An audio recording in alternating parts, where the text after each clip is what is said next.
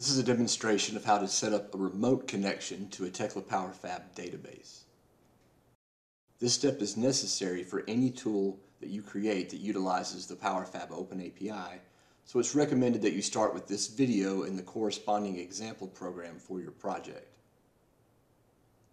First, in order to connect to Tekla PowerFab, you need an external user defined in PowerFab.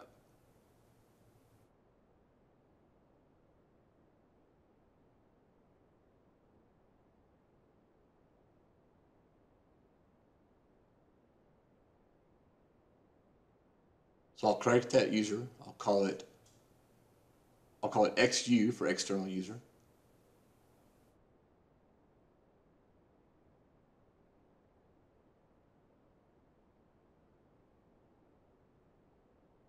When you save that, we're going to generate a password.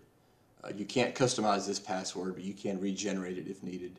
And you have the option to send an email to the user using Outlook, or you can just copy and save that password in a safe location.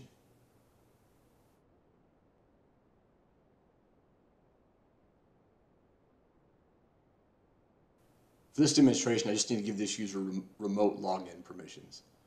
In future demonstrations, we'll get into other permissions that are needed for this external user.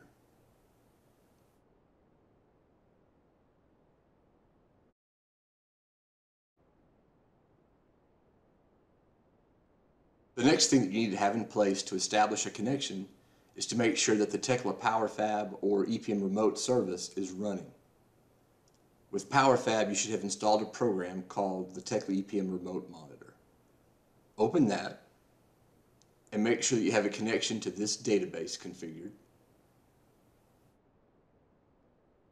And make note of the port that the remote monitor is using. By default, it's 9154. For your internal testing, presumably you're just running a local database instance, so you can set up your IP address as localhost or as 127.0.0.1 as the local computer. And the database port is actually 3306 by default. It's also important to note that the remote service is required for certain PowerFab features like PowerFab Go, and for automated events like database backups and automated reports. So most fabricators will already have this installed and running. However, as it's not required for basic PowerFab operations, you'll need to verify that the fabricator is using remote monitor and running the remote service.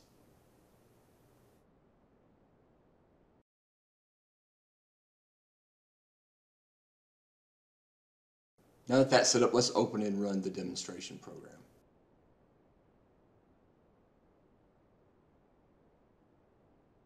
So in the IP address field, enter the IP address of your server, and in port, put the port of your remote monitor. Fill in your external username and password and click connect.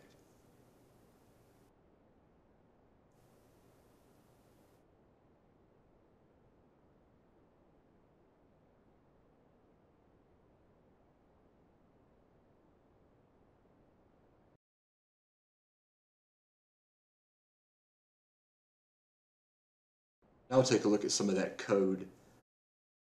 The function behind the connect button, called connect button click, contains the code to connect to the Tekla PowerFab database.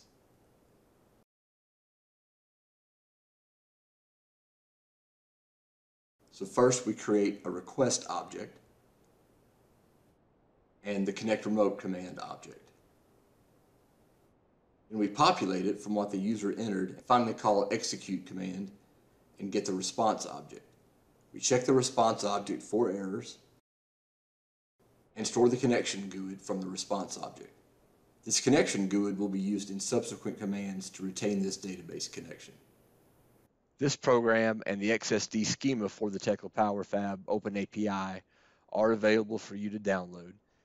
And we at Tekla PowerFab are also available to answer questions that you may have as you develop the interface from your machine to Tekla PowerFab.